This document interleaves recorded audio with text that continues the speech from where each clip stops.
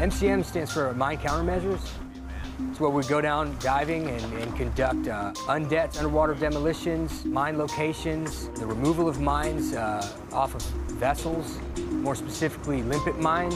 It's been a big focus on this year's mission set at 2JA.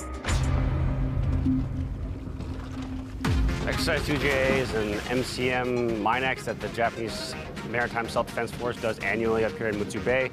They are kind enough to invite U.S. forces to participate. So for this exercise, we're diving on the mine shapes that the Japanese minesweepers and minesweeper tenders drop. We're locating them, blowing them up with EOD procedures, and then raising them to the surface. Because there's nothing really more cohesive than going out and executing high-risk operations together and learning from one another in that environment. You know, surprisingly enough, we haven't had much of a language barrier. We kind of communicate with a lot of humor and gestures, and a lot of the boys have already been introduced formally from prior exercises. So our relationship with the JMSDF EOD guys is really, really good. At this point, we've built up a lot of rapport with them. This is my third exercise with them, but for my platoon, it's our fourth. We get along with them really well. We work together really well.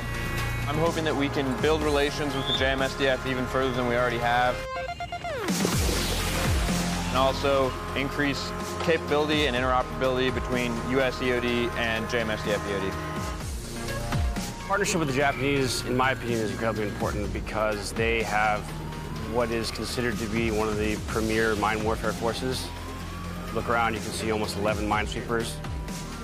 Having such a close ally with such a capability is very, very important to the U.S. And I hope that in the future, it continues to go that way.